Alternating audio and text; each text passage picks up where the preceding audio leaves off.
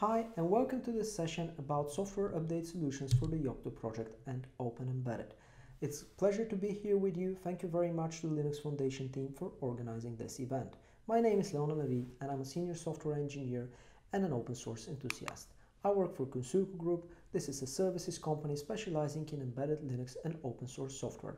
My colleagues and I have a lot of upstream contributions to popular open source projects such as the Yocto project, OpenEmbedded, the Linux kernel, U-boot, automotive-grade Linux, and many more. Konsulko Group is specialized in hardware, software build, design, development, and training services.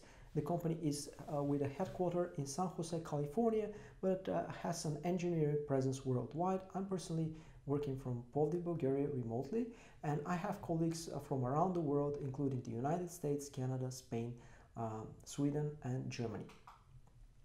The agenda for the talk today is about software over-the-air updates from the perspective of the Yocto project and OpenEmbedded. This is not the first talk on this topic, neither the last one. However, the special thing about it that the focus is from the point of view of developers familiar with the Yocto project and OpenEmbedded. In the beginning, we'll briefly mention what is the Yocto project and OpenEmbedded. After that, we'll have a look at the challenges for software updates of embedded Linux devices. We will continue with an overview of the various open source software update solutions. There are many of them, so we'll have a closer look at three of them, Mender, Rauk, and libOS3, which was previously known as OS3. Finally, we'll wrap up with some conclusions, and there will be time for questions and answers. The duration of the talk is approximately 40-45 minutes, so we'll have 5 to 10 minutes for answering questions at the end of it. So let's talk about embedded Linux devices at the beginning. Embedded Linux devices dominate various different industries. Here at Konsulko Group, we have customers from the automotive industry, from medical industry, from telecommunications, various companies making very interesting Internet of Things. Obviously, those devices are completely different in terms of purposes. However, there are certain similarities between them. All of them need a build system to build a custom Linux distribution for their own need and a software update mechanism. Among the best practices of the industry is to use popular, stable, open source products for the build system and for the software update mechanisms in order to save time and money and to focus on the core features of the embedded device that you are working on. The Yocto project is not the only build system available there on the market. However, it's my preferred. Alternatives are Buildroot, PDX, Linux, or even using general purpose distributions such as Debian and customizing it. However, my preferred choice is the Yocto project because of its flexibility. A few words, what is the Yocto project? It's an open source collaborative project of the Linux Foundation for creating a custom Linux-based system for embedded devices using the OpenEmbedded build system. The OpenEmbedded build system brings BitBake and OpenEmbedded Core. Furthermore, the Yocto project has a reference distribution called Pocky. It is provided as metadata without any binary files. The idea of Pocky is to bootstrap your own distribution for embedded Linux devices as a quick start, and after that to increment it by adding new features to it. The Yocto project has a biannual release cycle. Twice a year there is a release. The latest release is expected this month in October. Furthermore, something new that happened in the Yocto project and OpenEmbedded ecosystem recently in 2020, the long-term support release was introduced. The first LTS release in the Yocto project is Dunfell. The idea of the long-term support releases in the Yocto project is to cover 2-year period. As you know, developing an embedded device has its own pace, and sometimes making the hardware and after that the custom software for the hardware takes a significant amount of efforts. Therefore, having a long-term support release simplifies the development efforts. Now let's have a look at the Yocto project current releases. As I mentioned, there is a new release on every 6 months. The long-term support release is done for. This is version 3.1. It was released in April this year, and the new release coming in October is version 3.2, Gather's Guard. A brief introduction to some of the important keywords in the Yocto and OpenEmbedded ecosystem, although I'm pretty sure that the majority of the audience of this talk is already familiar with them. There are recipes and layers. Receipt is the most common form of metadata. It contains instructions as a list of settings and tasks for building packages that are then used to build a binary image which you flash on your device. A receipt describes source code, additional patches, dependencies for libraries, or for other recipes, as well as configuration and compilation options. The layer is a collection of related recipes and configurations. Layers isolate information used when building for multiple architectures. Each layer is packaged in a separate directory. The common notion is that the prefix of this directory name starts with meta. Furthermore, the Yocto and OpenEmbedded has an excellent documentation, known as the Yocto project mega manual. Here is a link to it. With each release of the Yocto project, there is an update of the documentation, and it's a great source of information. I use it on a daily basis, and I recommend to anyone to have a look at it while working with the Yocto project and OpenEmbedded. Now let's talk about software updates over the air or over an Ethernet cable. There's so many things to consider. First of all, are there any limitations of disk space for the downloaded update? Can you afford to have like 2 identical partitions, or you're constrained of disk space? Are there any limitation of the network bandwidth for the data transfer? For example, if you have a setup box that's connected with an Ethernet cable with very fast internet connectivity, that's something that you should not worry. But if you are updating a wearable device or a vehicle, that's another story, because you may need to use cellular data, which is not as fast and not as reliable. Do you need a container-based solution? Nowadays containers are very modern. We'll briefly talk about them. Do you need an A/B? This means like 2 identical partitions on which you have different versions and you switch between the versions. Or you need a binary data update where you have a small footprint that you download only the differences and incrementally upgrade your device. How do you upgrade? Over the air, over a USB stick manually, a cable, or something else? Is the device that you are updating mission critical? Furthermore, there are more questions that you should answer when you are making, when you're choosing which open source software update mechanism to use. Is there a Yocto and OpenEmbedded BSP layer for the hardware you use, as well as integration for the software update technology that you would like to use? Which Yocto project release do you need for your product? As I mentioned on the previous slides, the Yocto project has a new release every 6 months, but there's also long-term support. Maybe this is the one that you should use for your update.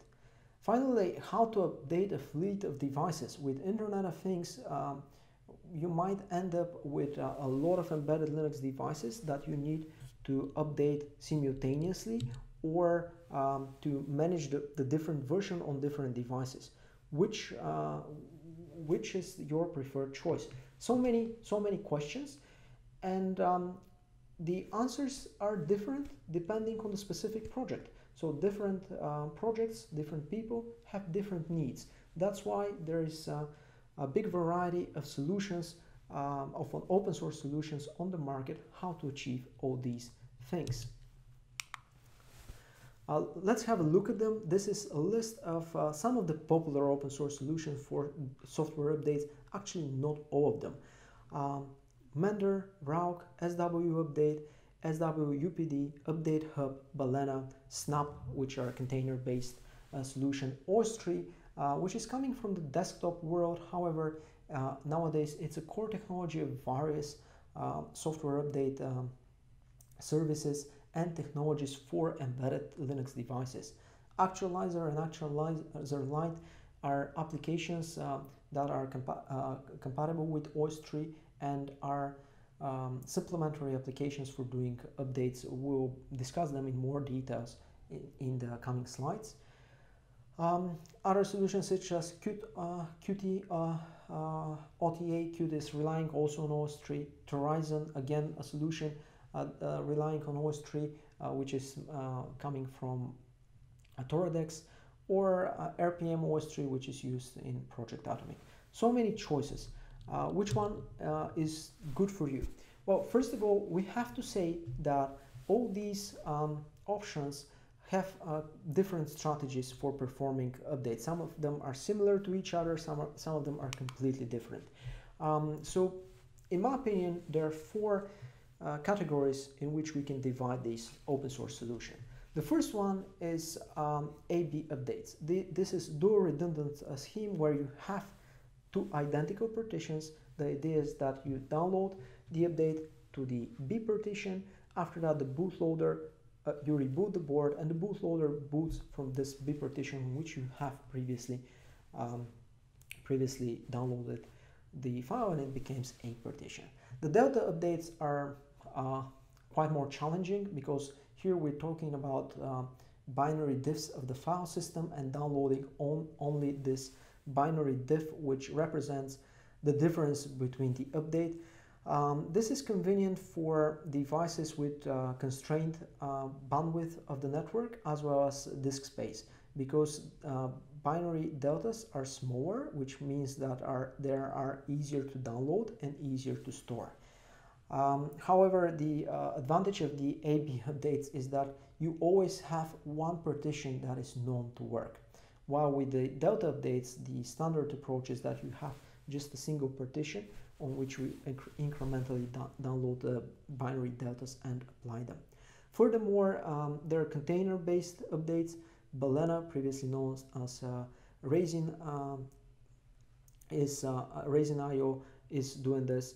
So if you are looking for container-based updates, as listed here on the previous slide, you have Balena and Snap as an option for this. Furthermore, there is something really interesting that is happening in the past few years, and this is a combined strategy. An example for a combined strategy is to combine container technology with AB updates.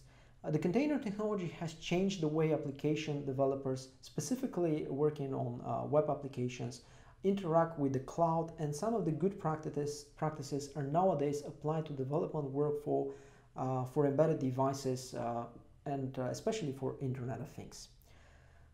In general, containers makes applications faster to deploy, easier to update, and more secure through isolation within the container.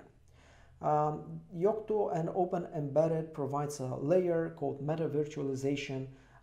It brings support for various virtualization technologies such as Xen, KVM, libvirt, Docker, and associated packages necessary for constructing OpenEmbedded based virtualized solutions.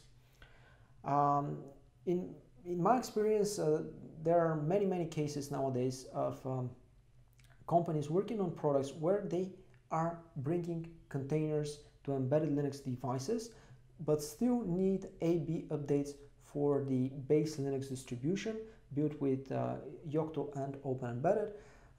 So I quite often nowadays make images with the Yocto project that include meta virtualization with, for example, Mender or Rauk for AB updates. This is something new. It's some kind of a trend which is really interesting. I think it's convenient, and I expect that in future we'll see more of this approach. Now let's have a look at some of the most popular solutions with which I'm familiar, starting with Mender.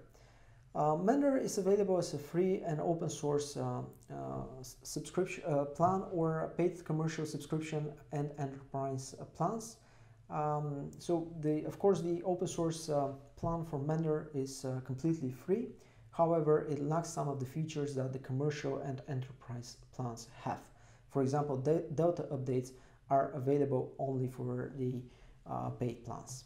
AB updates are part of the open source, and Mender is known for its AB updates. The Delta updates, which I repeat are part of the commercial and enterprise plans of Mender, were introduced a year ago, just in time for Embedded Linux Conference 2019 in Lyon, France. Furthermore, Mender provides a backend service. It's a hosted Mender, which allows you to manage the devices. You can host it on your own computer. Mender is written in modern programming languages. It's a relatively new but very stable technology. So Mender is written in Go, Python, and of course JavaScript.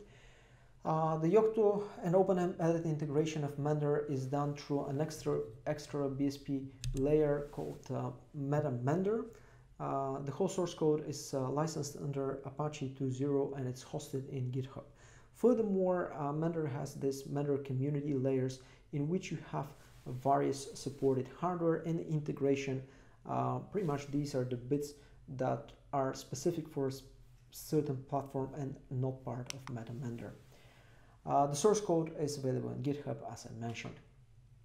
The supported devices out of the box for Mender through this MetaMender community are Raspberry Pi, BeagleBone, various Intel x86-64 machines, Rockchip, OWinner, NXP, and furthermore.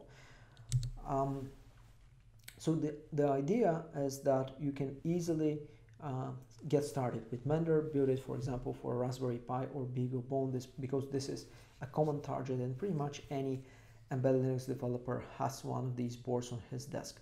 Of course, if you want to work on more professional project, and most probably you will not be using Raspberry Pi for it, then they have this sample integrations for the most popular systems on the chip, and furthermore you can do the same integration if you have a specific hardware. This is a screenshot from GitHub of MetaMender community. Here you can see how this layer has sublayers also with prefix meta, MetaMender, followed by the specific target that they are made for, such as BeagleBone, ClearFox, Corel, Atmel, and so on, including Raspberry Pi that we've briefly managed. So yeah, the most popular way to get started with Mender and to give it a try, in my opinion, is just to build an image for Raspberry Pi. Mender has an excellent documentation and a good community. As you can see here in this Mender community layer, then there are 10 contributors which are from various companies. So Mender is something that has been already adopted by the industry, and a lot of people are using it. Mender AB updates supports two client modes. The first one is the manage, and by default the manage client mode is supported. The idea is that the client is running as a daemon. It pulls from the server. When it detects an update, it applies it. The standalone update is another client mode that's supported by Mender. It's pretty much a solution which is convenient if you are doing an update with physical media such as USB stick or any network in pull mode. The updates are triggered locally, which is suitable in this very particular use cases. Here is an example how you can run a Mender client in standalone mode if you build an image with the Yocto project and OpenEmbedded. In your local.conf, you have to configure, or either to do a BB append, you have to configure this variable system auto enable for the Mender recipe, and to set it to disable. As I mentioned, by default the manage mode is enabled. So if you set this variable in your local.conf to disable, you make sure that you are switching to a standalone mode. Once you build the image with the update artifacts, what you can do is to run a simple Python script as here, and after that, this is happening on the build machine, of course, and after that on the embedded device, for this example I have done it with Raspberry Pi 4, you need to run this command, which is mender install the path to the HTTP server that you have started, and the update artifact, which is with extension mender. So the steps to install a mender update are actually three. First, you need to apply the update in the standalone approach. This happens, let's have a look back in this slide, on the last step when you run mender install. This is when you apply the update. In order for the update to take effect, you need to reboot the system. On the first boot after a successful update, the mender client checks the status. If it's successful, it commits the update. So this is the standard approach how to apply an update, and this is valid for both the standalone and the managed mode. When mender is working, you still need to do a reboot after installing successfully an update. I forgot to mention that mender works also not only on ARM devices but also on Intel x86-64, and for ARM devices the recommended bootloader is U-boot. Moving on to the next solution for AB updates, again, it's called Rauk. It's a lightweight update client that runs on your embedded device and reliably controls the process of updating it with new firmware revisions. Furthermore, Rauk provides the tools for the build system to create, inspect, modify update bundles. Furthermore, from security perspective, it uses cryptography to sign update bundles. Furthermore, it's compatible not only with the Yocto project, but furthermore with Buildroot and PDX-Dist. However, we'll focus on the Yocto project for this presentation. Rauk has several components that are available under different licenses. The Rauk software itself is available under general public license version 2.1. It's hosted in GitHub. Actually, all components of Rauk are hosted in GitHub. Meta Rauk is available under mid license. This is the Yocto and OpenEmbedded layer which brings Rauk to your embedded device.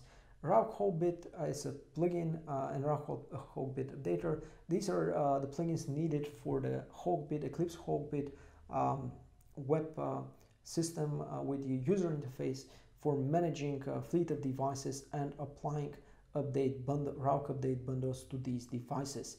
Rauk is recommending to use Wholebit, but actually Wholebit is an open source project developed by Eclipse.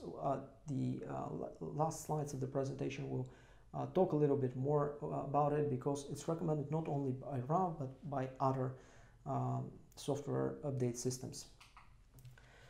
The challenge about Rauk are the integration steps. The integration steps are actually not so different from Mender. However, unlike Mender, which have this community layer with a lot of boards that are already supported, and most common boards such as Raspberry Pi or BeagleBone are already supported, this is not the case with Rauk, because Rauk just gives you Meta Rauk, and furthermore you have to go through and apply the specific steps for your device. You need to select an appropriate bootloader. For example, if you're building a Rauk image for Raspberry Pi, this is going to be U-boot. In the next slides, I'm going to show you the exact steps for Raspberry Pi. You need to enable SquashFS in the Linux kernel configuration. Now, this is important. Rauk supports only Ext4 root file system. Rauk does not have an Ext2 or Ext3 file types, so make sure that you are using Ext4 or a file system that can be mounted as Ext4 and recognized by Rauk. You need to create specific partitions that matches the Rauk slots. Rauk supports various slots which you can update, and there is some flexibility how you can have several slots, for example 2 redundant slots and 1 slot that is separate. Furthermore, you need to configure the bootload environment and create a script to switch between the Rauk slots. In the most common case, you have A and B slot, and you need a partition for both these slots. And furthermore, you need to configure a specific bootloader script, for example, for U-boot. You need to write this script that switches between the slots and the partitions after an update. Update is applied with a reboot with RAUC, just like in Mender. Last but not least, you need to create a certificate and keyring to the RAUC's file system conf. These 6 major steps are time consuming, and if you are a newcomer to RAUC, it could be a little bit difficult to get started. However, recently, a few months ago, I created this layer called MetaRAUC community. At the moment, the only sublayer available in it is for MetaRAUC Raspberry Pi, and specifically it's for Raspberry Pi 4. At the website of Konsulko.com, I have published a blog post that explains the exact steps how to build a RAUC image for Raspberry Pi 4. There are several steps that you should do. However, these 6 steps that I've explained are incorporated in MetaRAUC Raspberry Pi, so you can just reuse this layer, change of course your certificates, because that could be a security issue, and you can get RAUC working with the Yocto project and OpenEmbedded on a Raspberry Pi 4 with a simple minimal or base image. Now let's have a look at the configurations that you need to apply in your local.conf if you are using MetaRAUC plus this layer that I have created. First of all, you need to specify the machine. Of course, Raspberry Pi 4 is provided by the popular BSP layer Meta Raspberry Pi. All those layers have to use the same Yocto release. The particular example that I have created is using release Dunfeld. After that, I'm switching to using systemd. What's important is that I'm adding RAUC to the image with image install append. The image FS type has to be set to ext4. I've mentioned that RAUC is compatible only with ext4. Furthermore, we need to select the bootloader. The default Raspberry Pi bootloader is not compatible with Raspberry Pi, and it's not a good choice. You need to use U-boot as a bootloader because this way I have already created U-boot environment variables and a script to manage switching partitions after RAUC update. This is something that is part of the layer available as MetaRAUC Raspberry Pi in MetaRAUC community. So here is how to perform an update. So after building an image and an update bundle, update bundle is the phrase that RAUC uses for the artifact that you download and install on the device. So after building an image, booting it on a Raspberry Pi, after that you need to make an update bundle to build it with bitbake. And then you can go to the directory where it has been built to start a simple Python or whatever is more convenient for you, a simple HTTP server.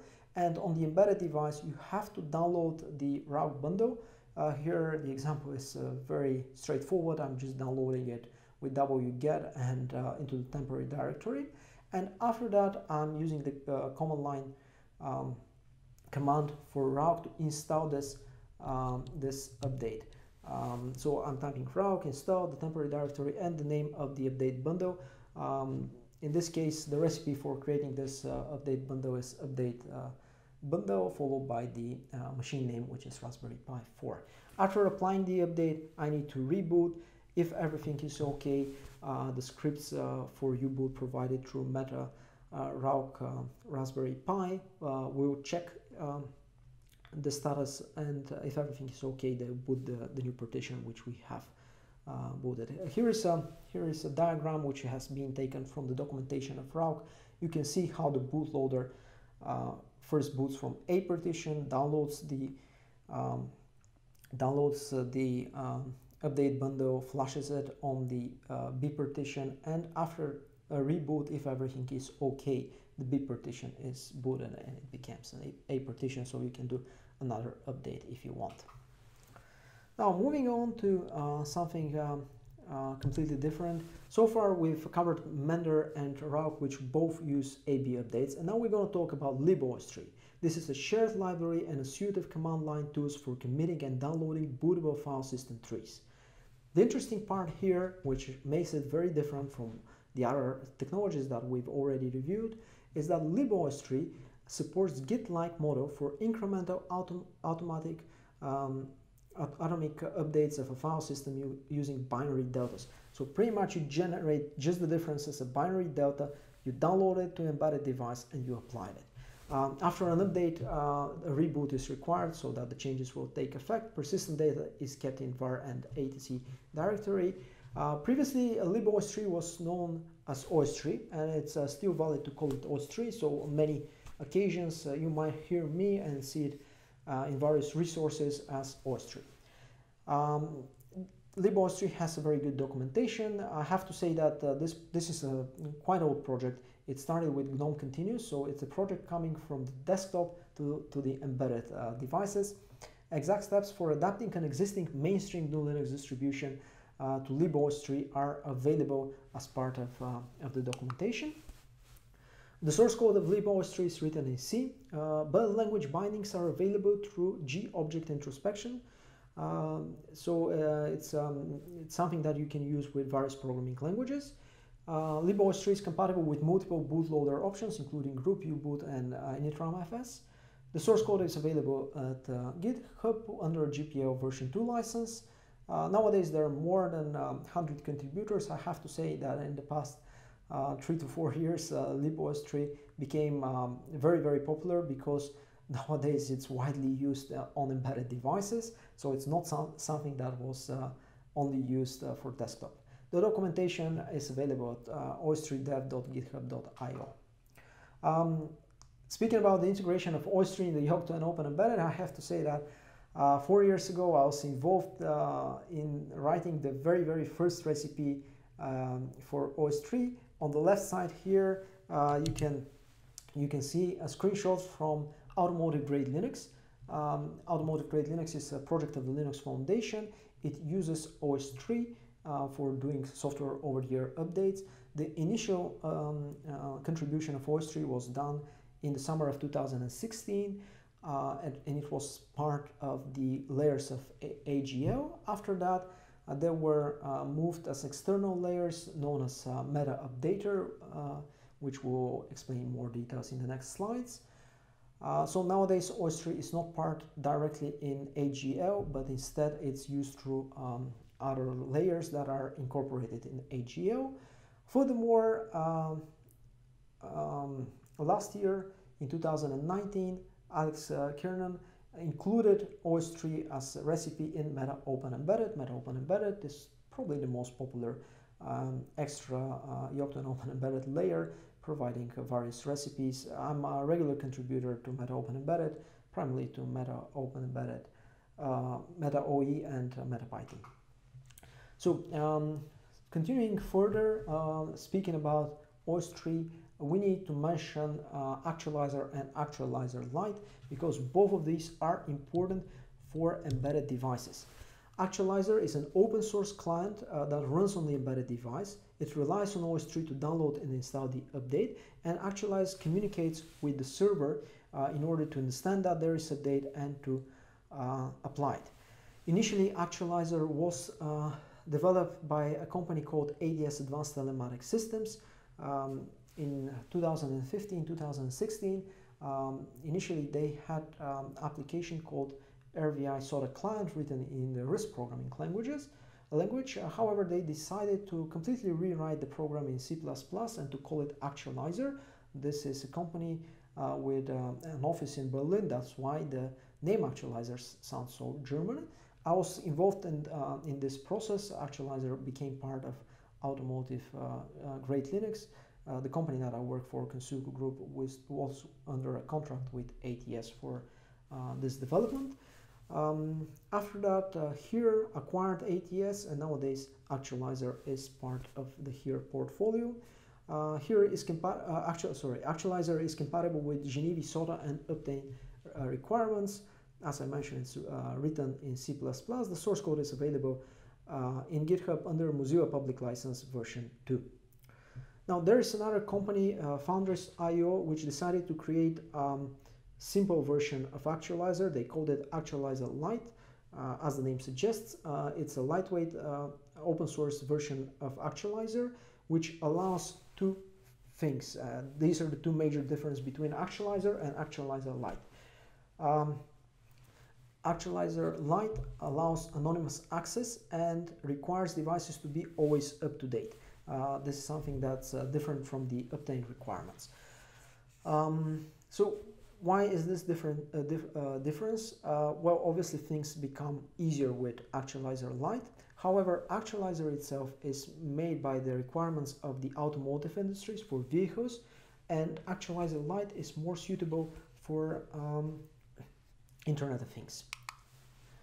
There are many OS3-based solutions for embedded Linux software updates nowadays on the market. I'm starting with here OTA Connect, which is with Actualizer, the layer Meta Updater, as well as a bunch of additional Meta Updater BSP layers, for example, Meta Updater Raspberry Pi. The supported devices are Raspberry Pi, QEMU, Intel x86-64 with Miniboard being the reference board, RISC-V, Texas Instruments, as well as Renesas boards. The Renesas boards are used in automotive grade Linux. Unfortunately, on 31st of August this year, here announced that they are removing OTA Connect from their portfolio. Any users subscribed for the free evaluation version will have access until the end of November. Of course, Actualizer and Meta Updater are open source projects that are available in GitHub, so the source code will remain. However, they will be not, in long term, they will be not actively maintained by here. But there are many other companies contributing to these projects because they have been already integrated in different products and projects. One of these projects is the automotive grade Linux. The AGL SOTA feature in AGL is based on Meta Updater, Actualizer, and OS3. I've also mentioned Foundries.io. They are developing Actualizer Lite, as well as they're contributing to Meta Updater Yocto layer, and they have their own layer called Meta LMP. Furthermore, Toradex is developing the Horizon OTA solution for Toradex Apalis, Colibri, Verdin IMX devices with IMX 6, 7, and 8 systems on a chip. Also, these devices must have eMMC for Horizon OTA to use. Horizon OTA is using Actualizer and layer Meta Toradex Horizon. You can follow the link here. By the way, I'll upload the slides at the end of the presentation. So you can follow the link and learn more details. More OS3-based solutions. Qt OTA also uses OS3, and it's for embedded devices. DOM Continuous, Project Atomic, Flatpak, both platform. A lot of solutions are using OS3. Finally, we're coming to the end of this presentation. I would like to mention Eclipse Hogbit. This is not a solution for performing an update, but rather this is a web-based interface with a server backend for performing update. It's a domain-independent backend framework for rolling out software updates to constrained edge devices, as well as more powerful controllers and gateways connected to IP-based network infrastructure. Eclipse Hogbit is written in Java. It's available on GitHub under EPL version 1 license. Furthermore, both RAUC and SW Update are using Hogbit for perform updates. In the previous slides, I've explained about the RAUC bundles, how you can create a RAUC bundle. Well, with Eclipse Hogbit, you can apply this bundle on your device. A couple of screenshots here. This is taken from Eclipse Hogbit documentation. You can see on these two screenshots that you can, from your web browser, you can manage the deployments of to the devices, as well as to upload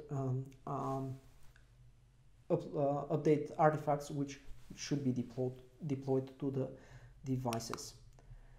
So at the end of this presentation, let's make some conclusions. There are many open source software solutions for software updates, which have already support for the Yocto project and OpenEmbedded. Pretty much all of the popular have support for the Yocto project and OpenEmbedded. So if you have already selected the Yocto project and OpenEmbedded for a build system, there are plenty of options that you have. Obviously, you need to select a solution that fits your need best, and there are a lot of solutions on the market, as I have explained. So things have changed since the past 5 years. So it is very important and recommended to use an actively maintained Yocto release, for example, the LTS release. Furthermore, to choose an open source software update mechanism that is also actively maintained. Software updates depend on the bootloader, especially for ARM devices. U-boot is preferred choice. I've explained this for both. I've explained this in more details about RAR, but it's pretty much similar for other solutions as well. For AB updates, probably Mender is the best choice because it provides you excellent documentation, easy getting started, and furthermore, the paid plans for Mender have some very important extras, such as the robust Delta update. An alternative for AB update is RAUC and SW update. Speaking about Delta updates, libOS3 is commonly used as core technology in various open source solutions, no matter if we're speaking about a product or a service, because nowadays there are so many companies providing as a service software updates. Furthermore, combining AB updates on the host OS with containers coming from meta virtualization, for example Docker, is nowadays also often used for embedded devices. This is an interesting opportunity, especially if you have in your organization developers already familiar with the workflow for submitting and using containers. There are many talks about software over-the-air updates. Here is a list of some of them, but before I read all of them, I would like to highlight a talk from last year by Chris Simmons, which was comparing using Debian or the Yocto project for embedded device. And Chris made a great presentation with the advantages and disadvantages. Have a look at it, and if you're still wondering whether to use Yocto project, this is something that might help you make the choice. Furthermore, the CTO of the company that I work for, Konsulko Group, Matt Porter, did a very interesting comparison of Linux software update technologies back in 2016. 4 years ago, things were quite different, and Matt Porter made a great presentation, very technical presentation, so you can have a look at it and you can compare how things have evolved since then. Phil Weiss did another presentation about AGL. I've mentioned AGL in my talk, Automotive Grade Linux. In this presentation from 2017, you can learn internals and details about the software over-the-air updates in AGL. Furthermore, there are interesting talks from Fosden by Enrico Jones and from Bartosz at EOC last year, as well as Stefano Babic.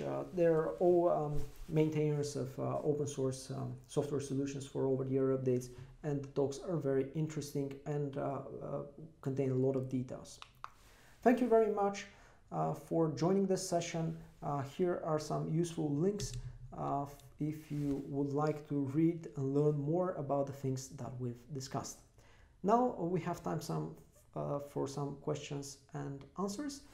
I'll be happy to hear your questions. Thank you very much for your attention.